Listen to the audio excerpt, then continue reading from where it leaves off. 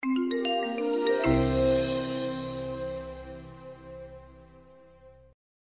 everyone, thanks for coming today. As part of Black Googler Network, my name is Richard Cummins. This is our first collaboration with Talks at Google. We're very welcome and thankful for Remi Kapo coming in today and speaking during Black History Month about his new book and also an introduction to his life as well. So a big round of applause for Remi. Thanks for being here. First, I'd like to start off by thanking Google for inviting me to hold this talk, because it's not usual for us in the business of writing to actually start a book off this way, but this is certainly new. Let me start off by telling you a little bit about myself. Now, I came to England in 1953 when I was 7. I went to boarding school. I was at that boarding school for about 3 or 4 or 5 years, and I ended up in a children's home for the next 5-6 years, Beach Home Residential Home in Banstead, Surrey. And from there, I went on to become a cadet officer because I needed to get away from England. I needed to get away from the shore. I needed to get away from everything I'd known before. And the best thing I could think of doing was going to sea. So I was a cadet officer in a nautical college, King Edward's. And from there, I went, after a year, I went there to did 3.5 years at sea with British India Steam Navigation Company. And I came ashore and took my second mate's certificate. So I became a navigation officer after that, which meant I was one of the first black navigation officers we had in England. And it was quite interesting, actually, because from being a cadet officer, being kicked around, to being a navigation officer, in other words, holding executive authority at a very young age, meant that all the things that people had done to you, like seamen had treated you, badly, they regretted it because you now had executive authority. Until the captain, I was given my first 12-man watch. So it's 8 hours off, 4 hours on the bridge. In that time, I had these 12 men were presented to me, and the captain noticed there's 2 of them who were exceptionally nervous because this was going to be the officer of the watch. And he said, "Mr. Kapo, do you know those 2 men when they'd gone?" I said, "Yes." He said, "Gave you a hard time, did they?" I said, "Yes." So, "Can I give you a piece of advice?" I thought, no, I didn't want a piece of advice. I wanted to get my own back. No. He said, "Let me give you a piece of advice. Do nothing. Say nothing. Be very nice to them. Treat them with great kindness." He said, "Because all the time you're the officer of the watch, you have executive authority. You can make their life miserable." And which I could do. At the end of that 3-month voyage, which was from Tilbury Docks, from West India Dock all the way down to Sapele in Nigeria and back, they ran off the ship. "Thank you, Mr. Kapo. That was a wonderful voyage. We're signing back on." And that was the first time I learned how not to use power over people and how to learn to understand what power actually looked like and felt like. Anyway, let me move on. I went from there. I came ashore. I started writing for the New Statesman. From there, I went to Thames Television, ATV. Then I became the director of the Roundhouse in Chalk Farm for 7 years. And from there, I then decided to leave all that and become, write a trilogy. Now, this is where it becomes interesting. I thought, writing a trilogy, but I'd never written a book before, because I remember the next day I phoned up some of my friends who all had been great authors, because I was living in North London, wasn't I? The intellectual enclave in North London, where everybody, all the writers and journalists lived. But Remi, you just announced you're going for 10 years to write a trilogy. I said, yes, but didn't you know? I said, well, I've never written a trilogy. I've never written a novel, for God's sake. I'd written a book, which was a book called A Savage Culture. That was a book about life in Britain as a black man on the streets of Britain and what had happened to me. But I'd never written a novel. which was very, very different. He said, well, I can't really teach you. And I realized why he couldn't.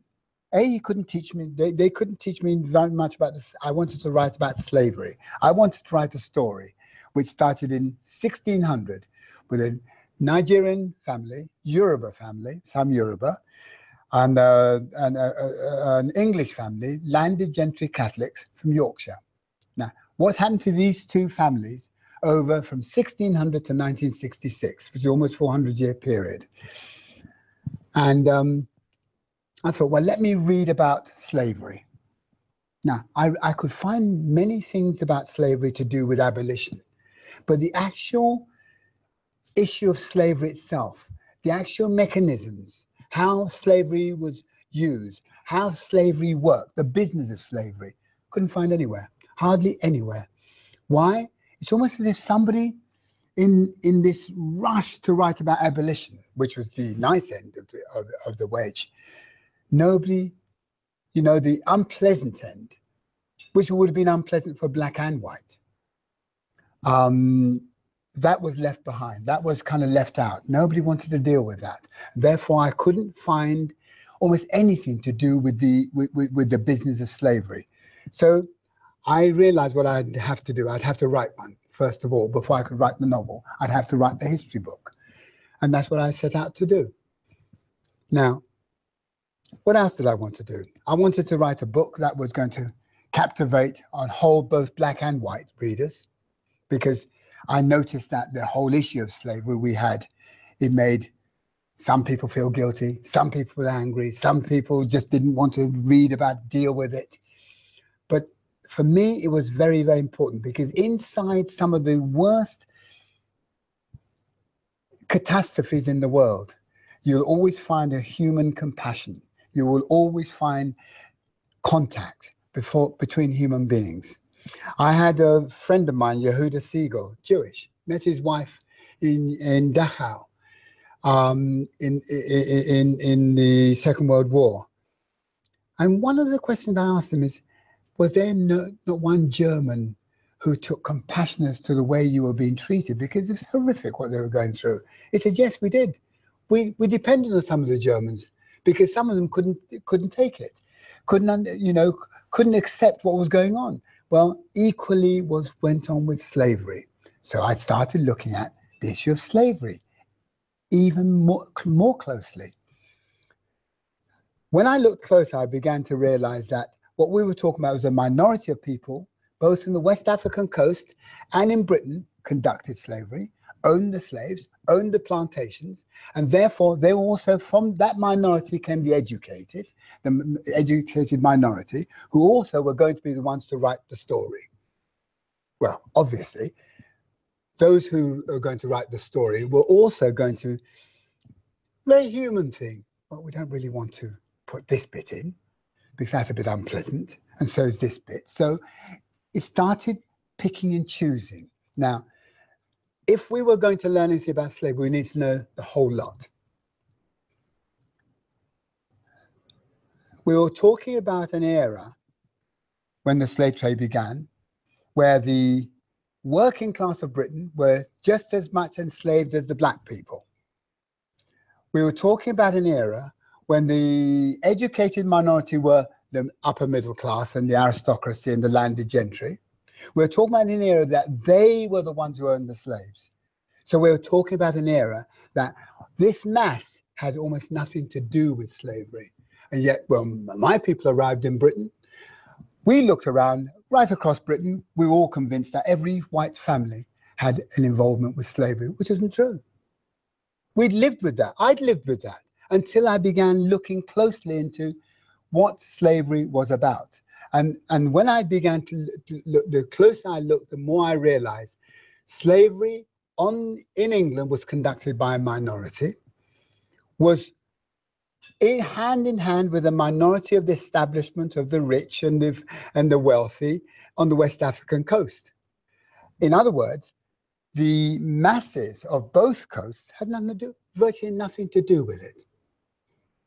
That made me really interested, because I realized that what we're talking about, when we're talking about slavery, we're talking about a story that should interest everybody. Because we're both involved. And therefore, I found the very, very things that I needed to say, the very things that I needed to portray in the people themselves. So there were people who helped the slaves. Of course there were. There's one story which I thought was which was really quite important, was the issue of I think June the 6th, 1772, which was called the Mansfield decision.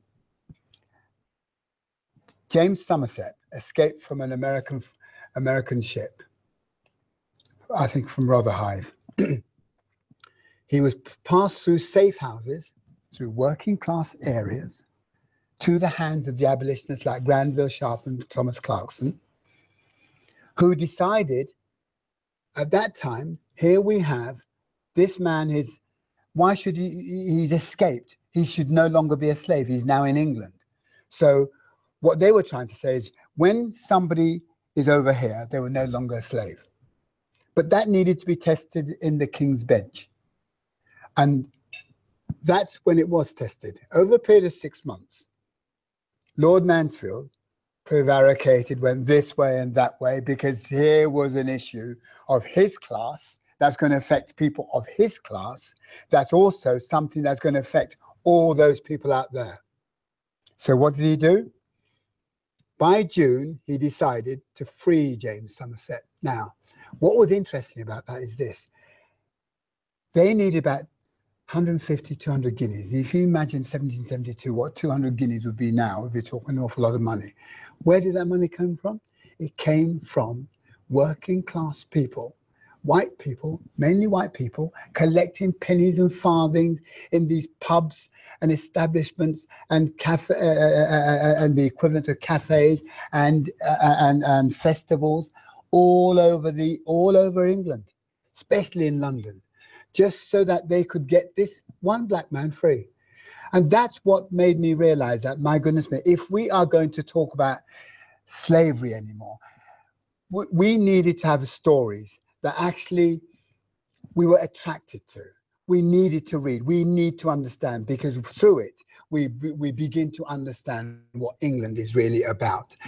Well, who England belongs to. Belongs to all of us, because we've all had something to do with that whole issue of slavery, which, by the way, also basically supported the finances in this country. Most of the great houses, sugar, all these huge establishments, financial establishments, were built on the back of slavery. That doesn't mean that I want people to feel guilty. That's the one thing we don't want anymore. We need to get rid of the guilt. We need to get rid of the anger. We need to replace it with understanding. So I thought the best way to do it was to write a story, not a history book for the people, but to write a story about people, to write a novel about people, a novel that people could understand how the humanity of people comes out when they see what activities they are led to perform, just to free somebody else, just to say, I support this person, irrespective of the color of his skin. And that's what we've always had. We have always had that in England, but you wouldn't think so, though. If you look outside today, when you think of the difficulties we have with the whole issue of race, you would not think for a moment that there was that commonality, there was that community, there's that spirit that actually brought black and white people together in the 18th century to free one black man. Quite extraordinary. And that was what made me want to write. It was one of the reasons why I wanted to write this whole story about slavery. Not one that was there to make you angry, because I've had enough of stories that made you angry. There's people make films that you've seen the white community walk out of it, they're feeling guilty. Why? They had nothing to do with it. There's nobody in this room today who was either a slave owner or a slave. And if there's anybody in this room today who came from a family where they'd made money from it, it's still not their responsibility. We've had enough of that. That's what's actually held us back as a people. The fact that people still feel guilty and angry about slavery, when in fact this is something that's affected us detrimentally as a nation. And so I think it's about time we put the whole issue of slavery on a different footing, on the footing of novels. Because through those novels, through those stories, through the activities of people in these stories, we begin to understand how people have actually stood for each other. Now, why hadn't this issue of slavery been written about? Well, until about the 20th century, I don't think there was much written about the history of women, was there? Until about 1938, when A.L. Morton wrote The People's History of England, I don't think there'd been anything written about the history of the working class, the majority, for God's sake. That was the majority, and yet 1938. So if we can only come to the whole history of women in the early 20th century and the issue of the working class, the history of the working class in the early 20th century, that helps me to understand why that helps me to certainly understand why black people and their relationships have come so late. Now, if you look today at our diverse community now, in my generation, I'm 71. We didn't talk about diversity in 1953. We didn't. I don't think anybody even knew how to spell the word, and if they did know how to spell it, I don't think they knew what it actually meant. Now, you look around Google, you look around some of the companies today, you look around at the young generation. When we left school, all the black ones went this way, all the white ones went that way. When my children left school, and one of them is in the room today, black, white, green, yellow, pink went that way, same thing went that way. In other words, they had a commonality. They had a community. They had understood diversity. They lived with that. And they had learned from us that we don't want to make the mistakes your generation made. My generation, my parents' generation, actually stabilized Britain after the Second World War and then held it back towards the 60s. We held it back because we couldn't find any kind of commonality. We couldn't find the difficulties. We couldn't find a way through the difficulties of race. We could not find any community. My generation failed England because of that. Now, when I look around my children's generation, they're doing a lot better than us. They've still got a long way to go, but they're doing a lot better than we did. And I think that's the direction Britain is on. When I look at even this audience today, my God, I've got every color in the world, which I think is fantastic. And you're all sitting where you want to sit. Oh no, when in my generation, the black one sat together, the white one sat together, And I just thought, when I walked into Google, the very first time I walked into Google, I was stunned by the array of colors, the array of disinterest as to who was who. We could not find a community of understanding, my generation. And in that way, we were the worst ones to actually lead Britain into the new century. Absolutely. And that we are actually we're being led by our kids.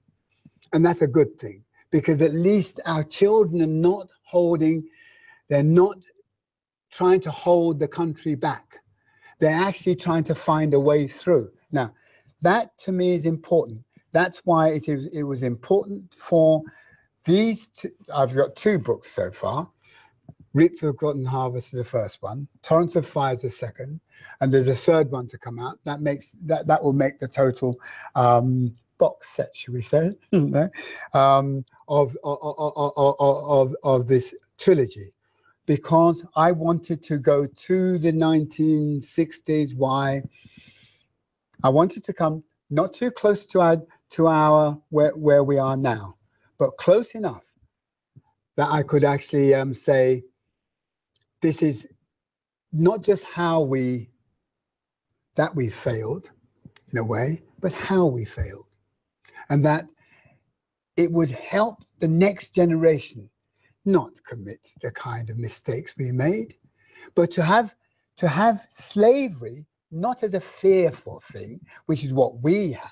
We were, I mean, you notice it today on my Facebook page. My son was running my Facebook page, and there's a lot of people writing in, yes, but we were the first ones to abolish it. The issue we're talking about was slavery. Who did what with whom? Who supported whom? I mean, how many stories must there be? My editor, Dr. Jill Sudbury, she has a family where in the 1720s, her family were helping a slave get a job. And they've got the history. So you can imagine the history of slavery has yet to be written. That's what we need to do. We need to write it. Now, I am just one person. There's a lot.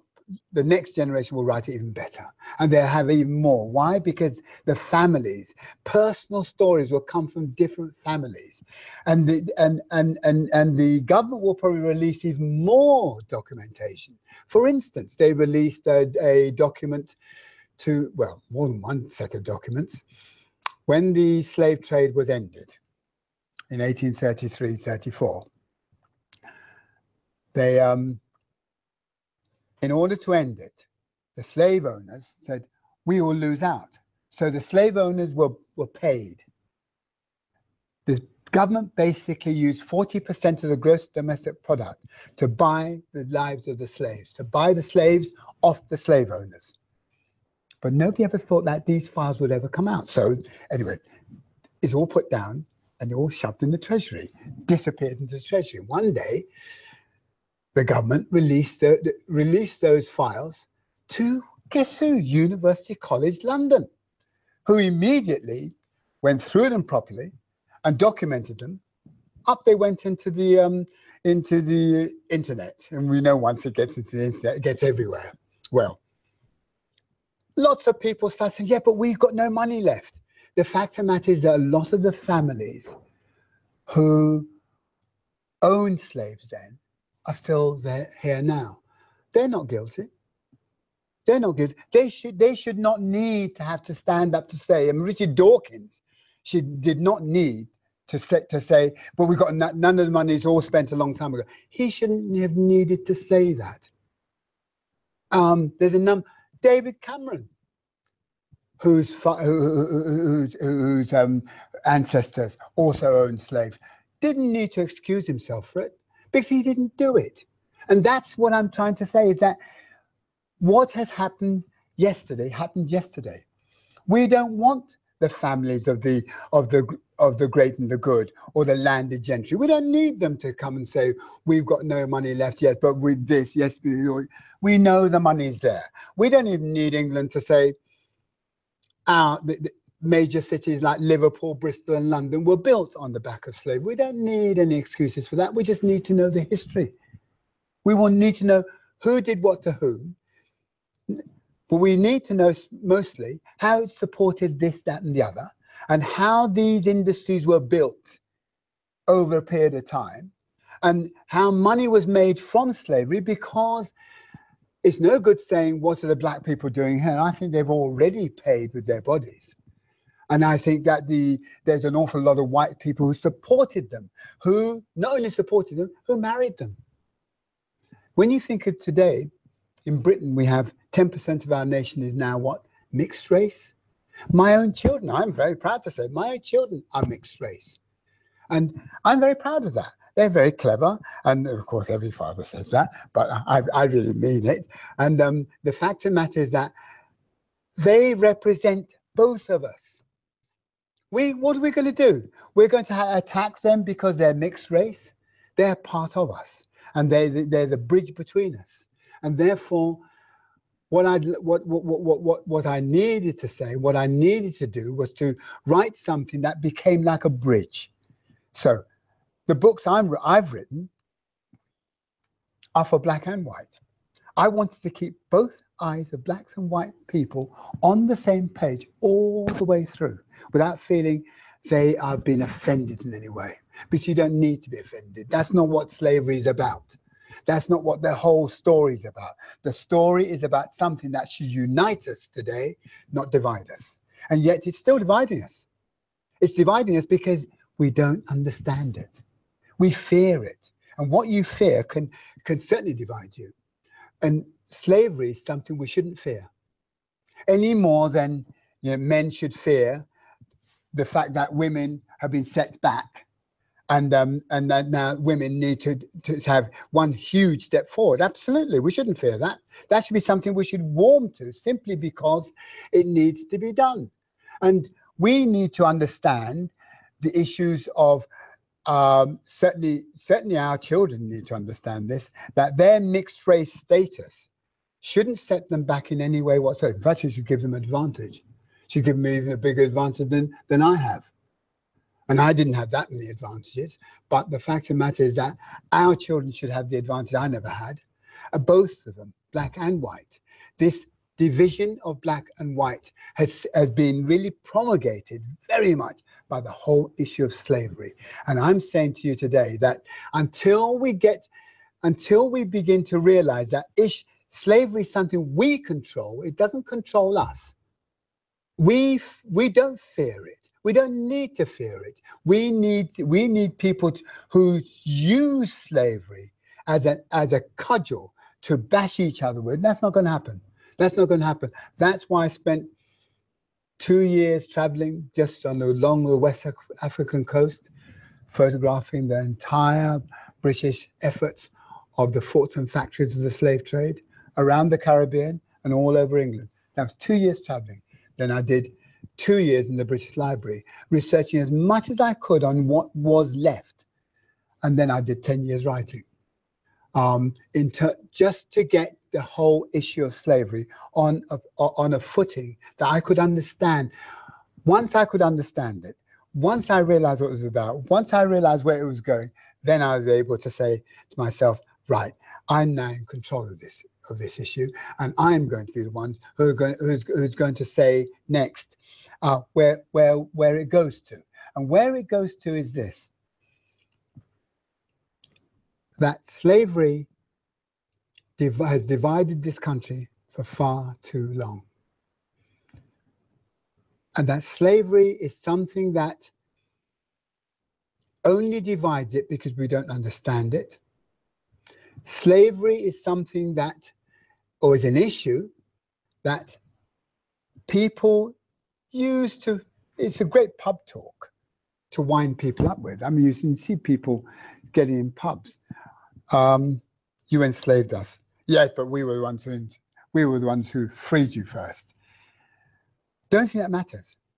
It's irrelevant, actually. It's totally irrelevant. What is more relevant is that something happened.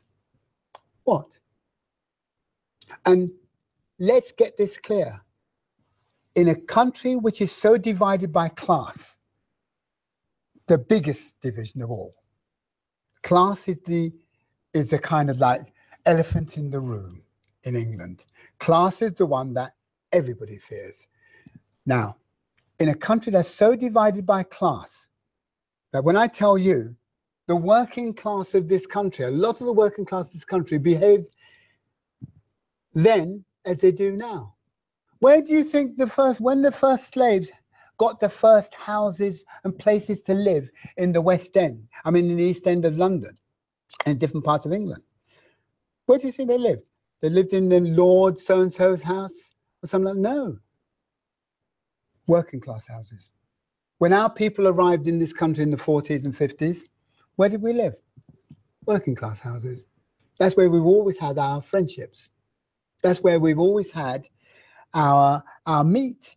That's where we've always had unification. That's who we had children with.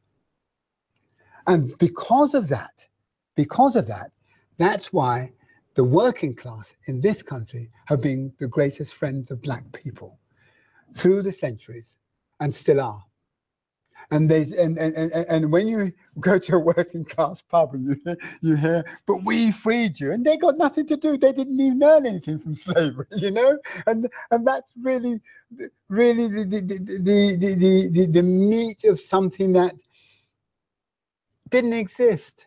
It didn't exist. And what did exist is that a class above them perpetrated it. there's no need to hate them, because we can't change that.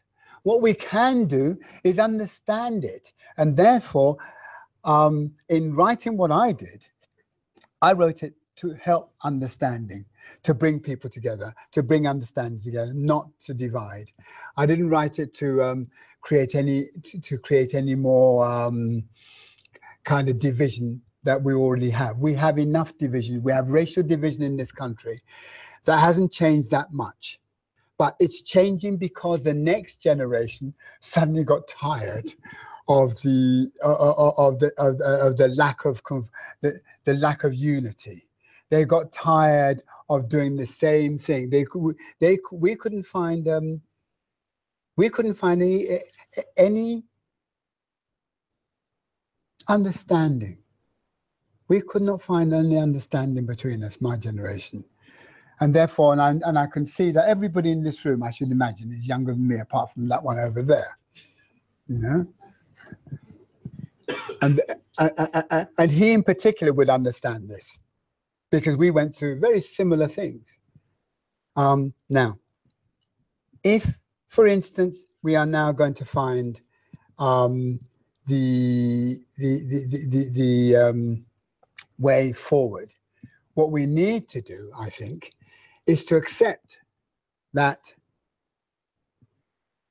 holding back the next generation of black writers or women writers or working class writers is not going to solve anything. We need to hear from them. We need to read what they have to say. We also need to find out that the issue we're talking about is probably one of the most exciting issues that I've come across in the time I've been here. Why exciting? Because of the things people did for each other. Wow, I was stunned by the stuff I found out, what people actually did, what people were prepared to do for each other. So I spent some of my best years of my life putting that down and writing it into the form of a story that wasn't untrue. It was perfectly true. I just happened to put it into a novel. Now, it's easier to write when I wrote my first book, Savage Culture, that was a factual book. It's much easier to write that than to write a novel of 500 pages. You've got to be crazy to sit down to want to write a novel of 500 pages, because it takes a lot more. It takes a lot more out of you. And I just think that, I mean, the last one was 400 pages, and I thought, my God, that really took a lot out of me. I'll never do this again. And next minute, it's 500, it's 100 pages longer. I promise you, the next one won't be more than 650 pages. You know, I'll try and keep it short. But the thing is, it is a big story. It is a big issue, and it is an issue that we need more than one set of eyes. I don't mind a black man being a white man writing as a black character. To write that book, I had to write as black and white. So what did I have to do? I had to lose my blackness, intellectually, emotionally. And you do, because one of the things, the moment somebody sits down and reads your novel and feels that this was written by a black person or white person, you're going to lose it. You don't want to feel anything. You really, really don't. And to emotionally lose yourself, the thing you've known all your life, the color of your skin, and that black mentality, because everything out there reminds you every day you're black, you're black, you're black. And suddenly one day you have to sit down in your study. You have to lose that blackness. I remember the first time I wrote a scene where a slave was going to be punished. Here I was, a white person was going to punish this black person. What was I going to do? Pull the punches? No. It took me at least 6 months to get over it, just to get over how to do it. Once I got it, took me about a year to understand what I was doing. But once I got into that, I found that it was easier, and it actually made it easier for somebody to read, because they weren't going to have this thing being shoved in their face all the time. They weren't going to have guilt or anger or dissension or dissatisfaction. They were not going to have that being pushed into their face all the time. So you need to lose your blackness. Now, if you're going to be a white man writing or a white woman writing as a black character, there's nothing wrong with that. We need to get over past all of that. We've had arguments in this country. There's almost like an unwritten rule in the 50s, 60s, and 70s that you never wrote as any other race but your own. And if you wrote as any other race, it was a cameo. Now, if you do 500 pages of something to do with a story as big as this, you have to be both. You do have to be both. Equally, if you know, I've had women writers who've written as men, and very successfully as well. And it can be done, but you have to do it simply because we're not interested in what your color of your skin. We're not interested in your gender, so on. So we're interested in the story. And I don't want shoved in my face how you feel about me as a man or a woman or this or that or the other. And that's what's essentially important in writing this. And that's what you've got to get across, because if you ever get into film material, then it's got to be balanced. It's that balance you've got to find in yourself as a writer. And that balance is not easy to achieve. It really, really isn't. In fact, it's very difficult to achieve. But once you get the understanding what it is, you know what you're doing, it makes it much easier, far more interesting, and far more useful for the reader, because you're not asking the reader to feel guilty. You're not asking the reader to feel angry. So this isn't about getting my. I mean, I'm an African. Now, which part did I play in the slave trade? What part did my people play in the slave trade? Well, we played parts of selling our own people, as well as being sold ourselves. Now, my West Indian friends, a lot of them felt very angry about it in the 60s. My God, they feel very angry about it. And in feeling that anger, we could never get a conversation through more than half an hour before it exploded. Now we've got to get past all that. We've got to get past that. People have got to understand, you, the white man, or you, the black person, was never a slave. You were never a slave owner. You were just a person who represents those colors. That's all. But you're nothing more than that. And the moment we begin to get past that, we get into the era where it becomes interesting. What happened? So what I'm saying today is that Britain needs to get away from all the things, where we know about abolition, we know all about that. We need to know what happened in those 400-year period of history. All the kind of things. So we need the shipping records, the shipping companies, like the Royal African Company, number East India Company, all those. We need those records found. We need to find out where they were trading to. I myself was fascinated as to which shipping companies would pick up from which African ports along the West African coasts, and where they'd bring them to in England sometimes, or straight to the Caribbean. Now, in England, we had what's called the major ports: London, Liverpool, and Bristol. Then we had the minor ports, myriads of them, tiny little ones in Essex, all around the coast. Even Rotherhithe, and Gravesend was a minor port. And these were the middle class. One ship. Then we could do a run. If we could do a run down to West Africa, take 300 slaves and move it to there and sell them there, we could make quite a killing. Now, all those port authorities have records. We need those records. Everybody needs those records, and this is what I'm saying today. That's why I've written these three books. We need the records of the slave trade brought out so that we can have the Englishmen of today, English women of today, whatever color, I don't care, write the story about slavery. And in writing the story about slavery, we have a much better idea of which parts, what has gone on before us, what has made us the way we are today. And that's why I think I think I better leave it here tonight to give you some time to ask questions. Thank you very much. We do have time for questions.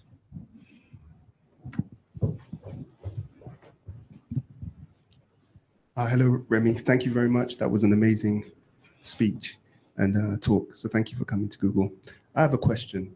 Not sure if you're aware, on Monday, we actually had a doodle on the homepage of Google. And you know about this? My son showed it to me, Oh, yes. wow. Awesome. Equiano. I'm interested to know what you think about that. And also I'm interested to kind of ask you, as an African, how you perceived, or how did you feel about seeing this doodle on the homepage of Google?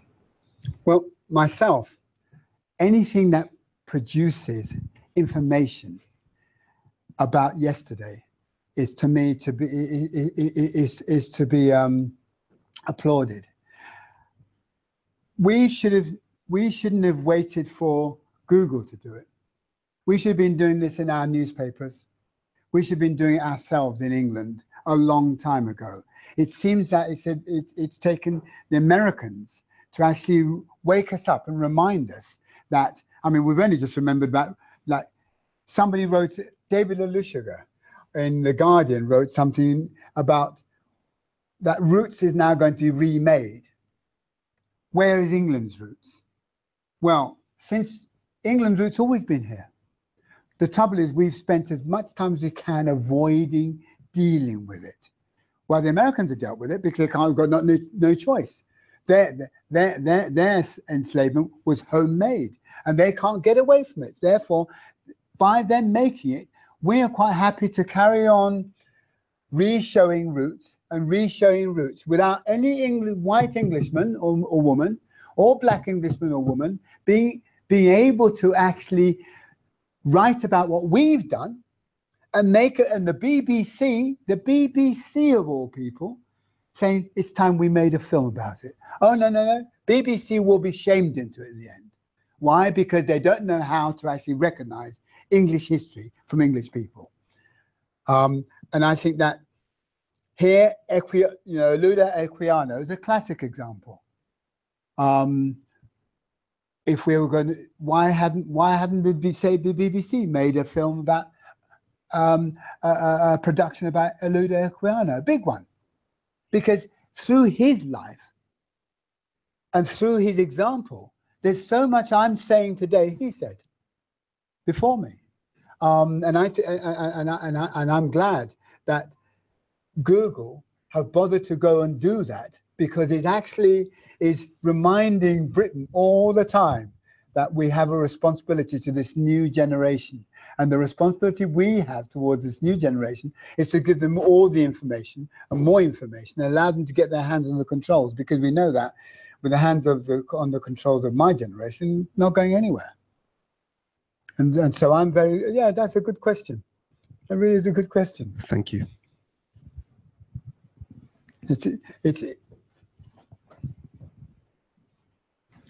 Where do you think the future lies for Black History Month?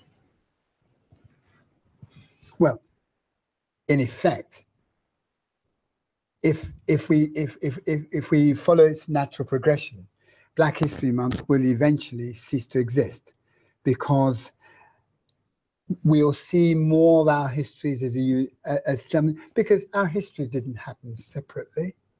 I mean, when you think in terms of slave trade, by the way we today, the slave trade, where there was black slaves, there was white people, but there's no relationship in between. It's that relationship we need to find. It's that relationship. Now, that relationship is where history takes place. That relationship is also where we need to remind people that this history, as we call it, is not history, is one way of telling something. Now, the history I learned at school was white history, mainly monarchical, lords and ladies, the establishment, the big companies. And I remember the first history book I read, I think by Trevelyan, in 1957, had a paragraph that big. This was the whole slave trade, this 400-year period of something that actually bolstered Britain into a major trading nation, slavery, was a few lines, and they had elicited, what, 10,000 slaves. So I was trying to work out, you know, that young mind of mine, I was trying to work out 10,000 slaves over 400 years. That's not many, you know. I know. And as the years went on, the numbers grew and grew and grew. Now, unless we unify history, we'll have to keep Black History Month to keep reminding people that Black history did exist along with white history. But we shouldn't actually need that. We need our history books rewritten, clearly. And so when we will celebrate history together, we might have a White History Day, you know, or Black History Day, something like that. But as to having, I mean, I think Black History Month is important, and I think one has to praise companies like Google for even bothering to have it. I'm amazed, but I think they understand why they have it, because they see all the people they're employing and the diversity of the people that of the community they employ, to be such that they have a responsibility to their own staff. Well, I think we have a responsibility to Britain, and I think we have a responsibility to Britain, and that's why when this government, whichever government is in, you know, when they've finished all their arguing over Brexit and everything else, and they begin to realize that there's also issues, pressing issues within the nation that needs to be changed. You can't have the same old class system that we've had, which keeps things going along the same old ways that we've had up till now. And that's why Black History Month is something we should be looking to get rid of over a period of time. Yeah, absolutely. That's where its direction lies. So, question about history. So Britain had colonies all across the world, from Australia to India to Egypt to whatnot. So why this happened only from West Africa to Americas? There could have been slaves from, say, India. It was a populous place. They could have brought them from there or from Egypt. But nothing. Is it forgotten history, or nothing happened that way, or why was it? I think it's a lot to do with where you were. In India, the whole concept of colonial India was in itself, they called it the jewel in the crown. It had everything England needed in position, in situ. So the Indians were enslaved where they didn't need to take them anywhere else. They could enslave them in India, which is exactly what happened. The Raj, as we called it, was not a benign, nice kind of club. It was a brutal club. It really was. I mean, the Indians tried to get rid of the English twice. There was 2 wars of independence, not 1. And so, in a sense, the Indians saw that, and they also realized that England didn't need to take them anywhere because they could enslave them there, get everything from there. And the East India Company was a classic example. And then headed by people like Lord Curzon, who was a great colonialist, they had everything in place. Now, where it came to West Africa, they were talking about, well, we need to develop. Why couldn't you just develop the plantations in West Africa? Well, it's a brutal land, wasn't it? I mean, they had diseases they'd never even heard of. When the West Africa, for instance, was called the white man's grave because of all the diseases that existed along there. So taking them away from there to somewhere which is far more salubrious, which was far less dangerous and far more controllable, was far better for the English. And I think they were going to remember, it wasn't the majority of Englishmen involved. You're talking about a small elite in England who owned the shipping companies, who owned the plantations, and what they were doing was developing their plantations with the sugar. They'd sell it over here and sell it around the world, make the money, build their estates, build the exchanges, and basically build London, Bristol, and Liverpool. from which everything else sprang from. Now, having done that, they did not need, remember, they also had a pressure of the working class here. And they were keeping them at work, enslaved in the mill towns, enslaved work. It was an enslaved working class in England. And so I understand the establishment in this country, why they don't want to deal with the issue, because it's a big issue. It's a much bigger issue than race when it comes to class, a much, much bigger issue than race. And it's also a very dangerous one. I myself try to avoid it. I touch on it in my books, but I don't. I think I need to have. I'd need to sit down with other people to work it through as to how it can be portrayed, because the minority, the controlling minority, were never had the greatest interest of the majority at heart. And saying that, they've never had the controlling interest to better them, in a sense. Hence, charitable companies came in. They were the ones who did the charitable works. And the government itself and the state itself avoided all that. I think it was understandable why you never needed to move anybody away from India. You never needed to move anybody to Africa. Africa is far too difficult. I mean, have you seen the size of Africa? It takes in Russia, India, China, a number of other nations, all in one continent. It's a huge continent. And that was far too big. But it's easier to take them away from there and develop it in small islands over there. And it's left, and what is it left? It's left a rift between black people of the same race to the extent treat each other badly, because one was born in the Caribbean and one was born in Africa, and yet the same race. And that's something we still have to deal with.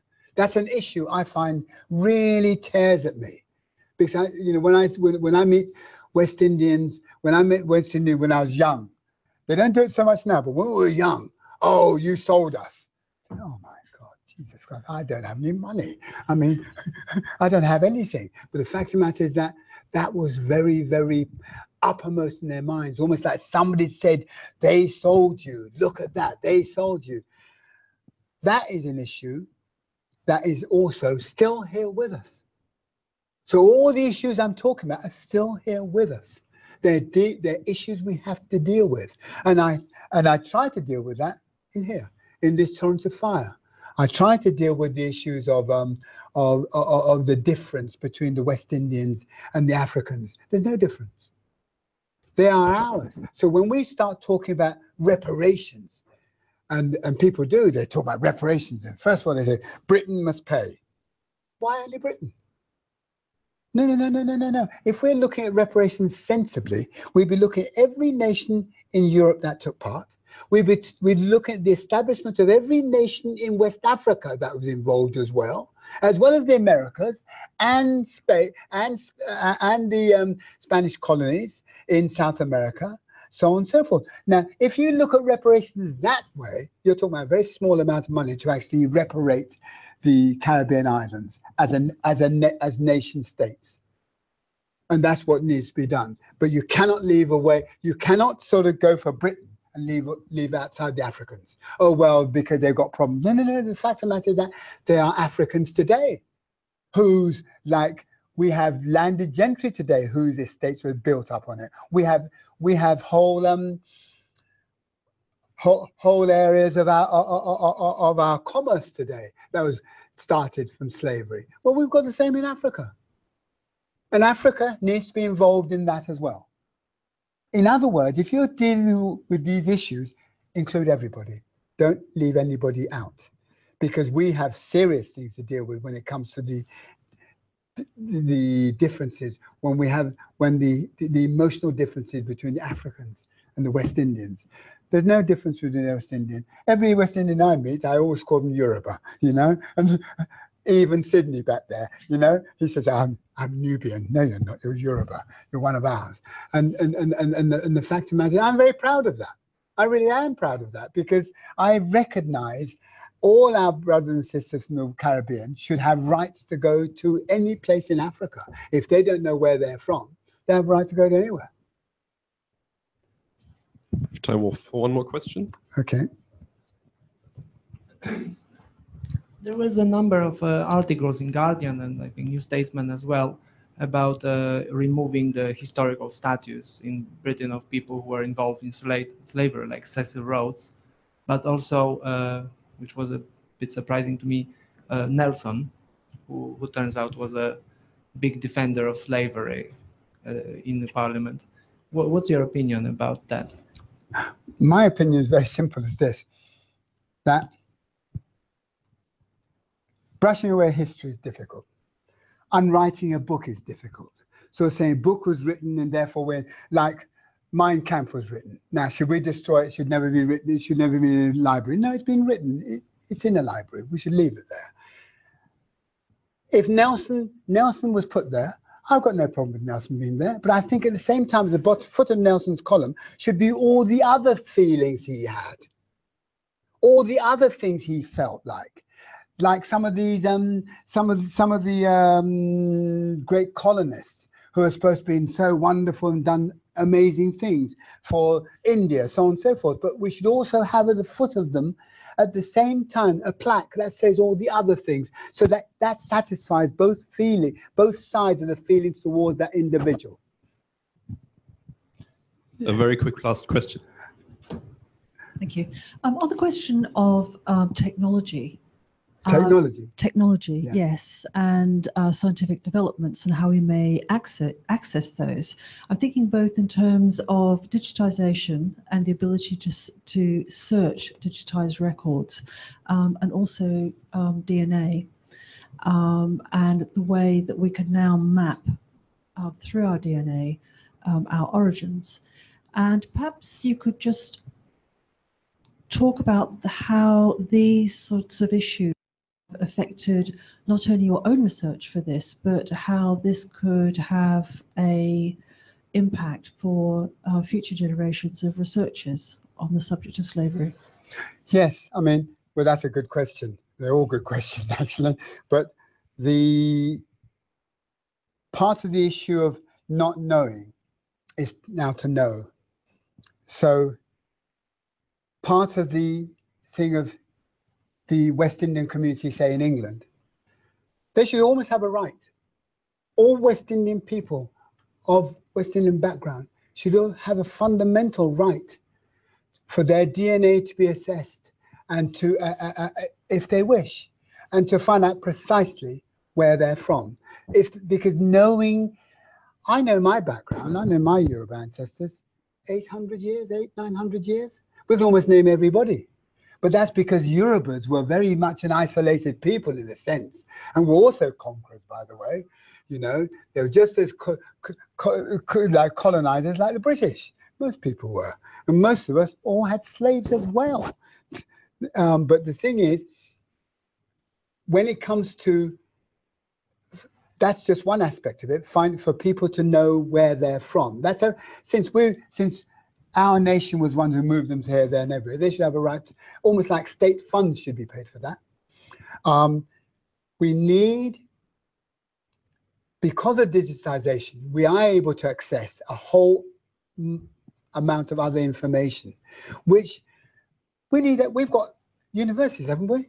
We have researchers. We have bundles of researchers and universities who could be put to use, actually accessing the records for us and for the next generation about the whole issue of slavery and what part it played and